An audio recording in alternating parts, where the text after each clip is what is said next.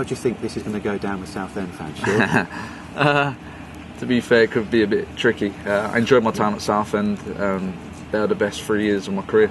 To be fair, when I was down there, they took me in. I played the best football that I played when I was down there. I enjoyed it. I had the trust of the manager, and now I want to bring that consistency and that sort of level of football to Colchester. At the end of the day, people move in their careers. You can't not go somewhere because of a team that you played for. At the end of the day, everybody needs to survive out here, and it was a good move to come here. Yeah, and obviously, you gave a lot to Southend United, didn't you, as well? And clearly you enjoyed your time there, but everyone needs to earn a living, don't they? At the end, well, things could have been different if when they offered me a contract, things had gone right. But at the end of the day, things didn't go right, and I moved up to Scotland. And now, when the opportunity comes back to Colchester, I'm coming here. It's simple as that. They're in a different league to us.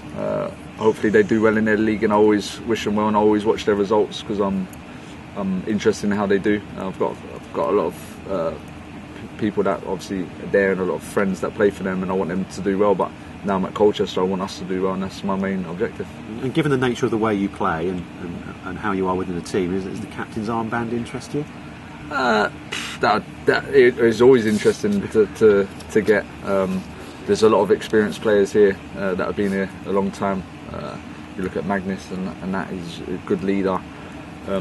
But if the gaffer felt that was right for me to have, I'd openly take it. I wouldn't say I'm the most vocal. I'm the shouting at people and that, but hopefully I lead by example with my professionalism and the way that I play and inspire people more than berate them.